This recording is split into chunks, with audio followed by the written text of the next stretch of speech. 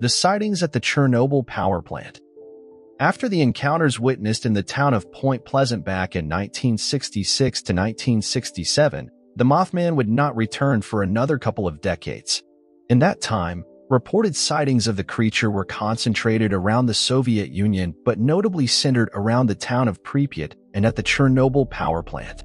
There were an overwhelming number of reports in the region, and even workers at the power plants claimed to be bothered by the appearance of the creature. According to the residents of the town of Pripyat, there were numerous reports and claims of a strange winged creature often seen flying over the town late at night on a variety of different occasions.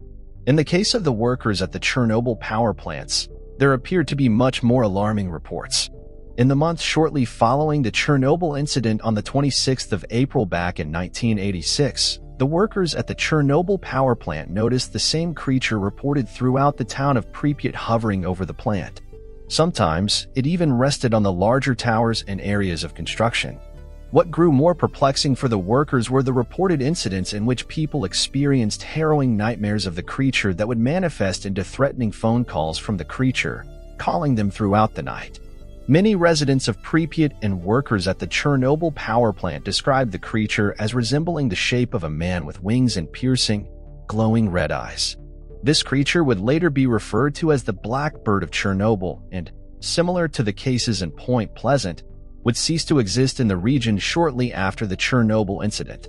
The Chernobyl incident is known worldwide as one of the largest tragedies and potentially the most environmentally damaging of its time. Although it appeared that the governments of the world were ready and prepared when it occurred, the event still saw more than 50,000 square miles of land contaminated with radioactive fallout, making a large part of it completely unusable for the foreseeable future. The site of the town of Pripyat and Chernobyl will not be habitable for another 20,000 years. It could very well be that the Mothman was warning us of an impending doom that could have left a much larger area completely uninhabitable for a much longer time. Point Lookout Lighthouse. The Point Lookout Lighthouse in the town of Scotland, located in the state of Maryland, appears to have had a long history with the supernatural. In fact, many paranormal researchers claim that the lighthouse is one of the most haunted locations in the United States. Many have reported that going to the lighthouse will turn even the most unshakable skeptics into a terrified believer. Many have often reported seeing male and female apparitions appear before them, only to vanish shortly before a picture could be taken, or others could see it. Doors will often open and close, slamming them shut, and people have also reported hearing noises of heavy footsteps running up and down the lighthouse, along with shouting, screaming, whispering, and even snoring. Many have speculated that this could be due to the fact that many years ago, the spot was once used as a hospital and prison camp for Confederate soldiers during the time of the Civil War. Although the lighthouse went out of operation back in 1985, it still holds an incredible piece of history that can be heard in the hallways of the lookout. Rigel the dog who saved lives. Newfoundland dogs are known around the world for their ability to tolerate the coldest temperatures and for working tirelessly to protect their owners from any possible dangers. This appeared to be the case when discussing the events of Rigel, the dog who helped save numerous lives during the sinking of the RMS Titanic. Rigel was the dog owned by the captain of the Titanic, who was believed to have perished early on in the sinking of the ship. However, his dog continued on with his duties. After the survivors were aboard lifeboats and the ship had sunk quite deep, Rigel the dog jumped off the starboard bow and landed in the frigid, icy waters. Many of those in lifeboats remembered seeing Rigel swimming around, almost as if completely unaffected by the temperature, doggy paddling his way onto floating debris or beside lifeboats, where he could get a moment's rest. After a long wait for search and rescue, it appeared that lifeboat number 4 was far away from the search efforts of the crews near the area. As the Carpathia came into the region, the crew of which would come to pick up the majority of the survivors, it appeared that lifeboat 4 had begun to drift under the bows of the ship and was at risk of being run down. The survivors on the lifeboat were already far too weak to make their voices heard on board. The Carpathia was commanded by a man named Jonas Briggs, who heard the barking of the dog and noticed the lifeboat drifting closer and closer to the bow. He signaled for the boat to turn, and the survivors were quickly rescued. Rigel would later be adopted by Jonas Briggs and lived out the rest of his days in a home in rural Scotland to a ripe old age. the bloop in the Julia Sound. Back in 1997, a sound was recorded emanating from deep within the ocean in vast, unexplored regions. It was so loud that it was considered one of the loudest sounds ever recorded on Earth at the time. It was given the nickname the bloop because it mimicked the sound patterns of marine animals in some ways. The strange thing about this noise was that for it to have been from a sea creature, it would have had to emanate from a large marine animal larger than the size of most naturally formed islands. Because of this impossible size, the National Oceanic and Atmospheric Administration considered the noise to be caused by an ice quake, a large shattering sound caused when massive pieces of underwater ice crack. However, many experts reject this explanation as the noise was too loud for standard ice quake recordings. This sound remains a mystery that requires more evidence for explanation. In 1999, a similar sound was recorded, nicknamed the Julia Sound. This recording mimicked the original behaviors of the bloop recording and was analyzed in much greater detail, determining the audio closer to a cooing sound or a continuous whining noise. This renewed interest in the mystery and prompted speculation that there might be a massive underwater creature deep beneath the ocean's surface. Interestingly, new information regarding the matter has recently surfaced due to H.P. Lovecraft enthusiasts and a collection of conspiracy theory writings. According to the Lovecraftian novels, a large ancient elder god known as Cthulhu rests at the bottom of the ocean, awakening to bring doom to humanity. In Lovecraft's writings, he provided a location for the monster, somewhere around a latitude of 50 degrees south and a longitude of 100 degrees west. Interestingly, the source of the bloop sound had been traced to a 50 degrees south latitude and 102 degrees west, closely matching Lovecraft's tale. Ancient Aztec pyramids. Although many might be unaware of the discoveries, pyramids are not only found in Egypt. In fact, archaeologists and researchers have found pyramids all around the world, built by various ancient civilizations. The ancient Aztec civilization also boasts a variety of these pyramid-like structures that are more than 2,000 years old. Unfortunately, the purpose of these pyramids remains shrouded in mystery. One of these pyramids, the Pyramid of the Sun, located in Teotihuacan, Mexico, stands as one of the largest constructions ever created in the Americas. It is believed to have taken more than 100 years to build and contains over 1.1 million adobe mud bricks. The Pyramid of the Sun is almost identical in size to the Great Pyramid of Giza, though it stands much shorter due to a lower angle of height. The pyramids are believed to have been the center of religious and sacrificial rituals in the Aztec civilization. Researchers suggest that the pyramids held a deep religious and spiritual significance, acting as the heart of the city's design. The pyramids, especially the Pyramid of the Sun, are believed to be the site of numerous rituals conducted by the Aztecs to ensure the safety of humanity, guaranteeing a new year. In Aztec mythology, it is believed that their gods would descend from the sky and land on the pyramids, providing gifts, using the pyramids for maintaining contact, and more. This has led to theories suggesting that the pyramids may have been ancient landing sites for extraterrestrial visitors, given the descriptions of God's interactions with the structures. Today, there is no consensus on the exact purpose of these pyramids, but they are believed to be closely tied to the Aztec civilization's religious and spiritual practices and their connection to celestial bodies. The Adaro Merperson. One of the darker tales involving mythical sea creatures is that of the Adaro Merperson. Unlike traditional mermaid legends, Adaro creatures are described as evil spirits that roam the Pacific Ocean, residing at deep depths in the darkest regions of the ocean. They share some physical characteristics with mermaids, such as the humanoid appearance with large gills behind their ears, but they have a long tail fin instead of feet and a shark-like dorsal fin that can grow into a large horn. They also have a massive shark spear growing from the top of their heads, similar to a swordfish or a sawfish. According to legend, Adaro creatures are born when an evil person falls into the ocean and passes away.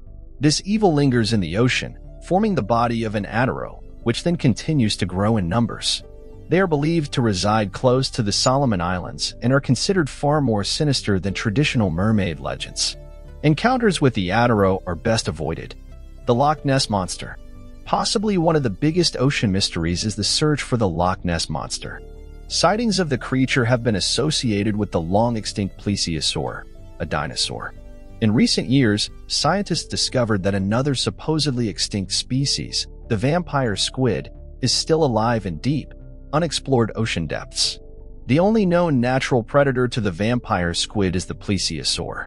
This discovery has led some to believe that the Loch Ness Monster could be a surviving species of plesiosaur inhabiting deep, unexplored ocean areas. In fact, in the early 1900s, Japanese fishermen caught a large creature that closely resembled a living plesiosaur washed up near the beaches. This discovery led experts to consider the possibility of a surviving dinosaur species. However, until further exploration can be conducted in deeper ocean areas, such as the Marianas Trench, the Loch Ness Monster will remain one of the ocean's many mysteries. The massive circular stone structure under the Sea of Galilee. Referred to as the Mound in the Sea, there is a strange underwater anomaly directly beneath the Sea of Galilee, located at its shallowest section. The mound was discovered in 2003 when researchers were searching for ancient artifacts underwater. After further analysis, researchers believe that the area is artificial, formed by ancient people. The mound, located in 30 feet of water, may have been above water and used as a construction site in ancient times. The mound is constructed using basalt rocks stacked into a cone shape, and it is believed to be twice the size of Stonehenge. Researchers have speculated about its purpose, suggesting it might have been a large ramp or a ceremonial structure. Some believe it could have been slowly eroded by the surrounding water. Unfortunately, no further research into the area has continued, and the structure's true purpose remains a mystery. An 8.5-mile pyramid discovered underwater. In 2016, a strange and unexplainable deep-sea anomaly was discovered. Spotted using state-of-the-art satellite information, it appears to be a massive pyramid construction underwater, far larger than the pyramids of Giza.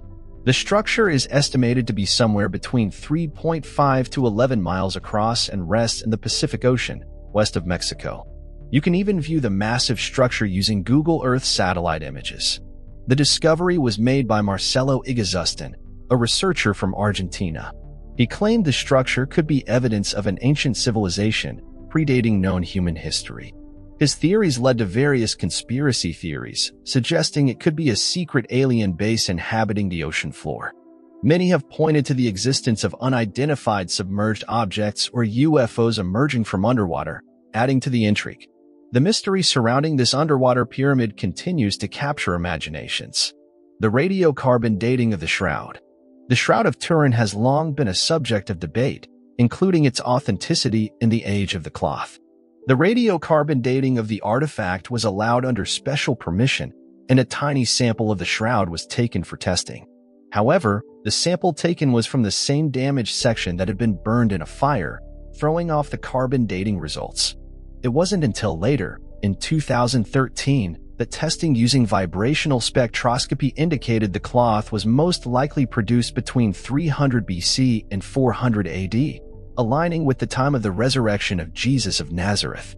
This finding provided evidence supporting the authenticity of the shroud's age. No paints or substances. In 1390, an anonymous artist claimed to have created the shroud, stating it was nothing more than a forgery, created with paints and substances. This claim led to skepticism about the shroud's authenticity for many years. However, in the early 1970s, a Turing Commission conducted tests on the shroud to determine whether paints and substances were used in its creation. Conventional and electron microscopic examinations found an absence of paints and substances on the shroud. Researchers were puzzled by this, as they expected to find evidence of pigments. Further testing of the shroud samples revealed the presence of an organic material that contained a rich and pure iron oxide.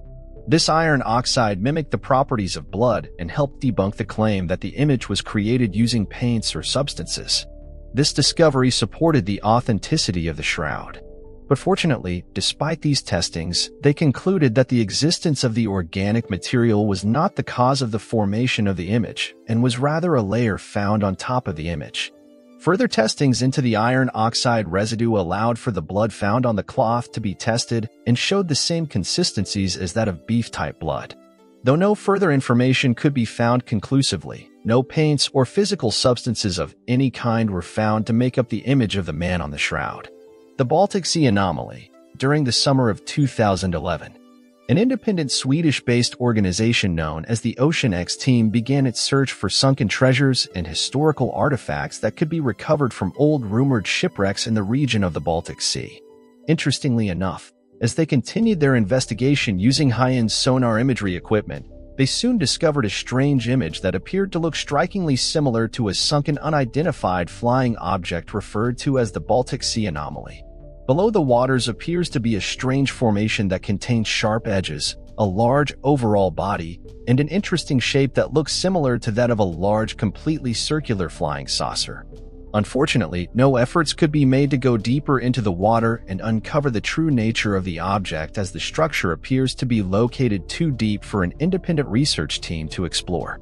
Because of this, no new information regarding the structure can be uncovered, and the strange Baltic Sea anomaly is still hidden deep beneath the waters.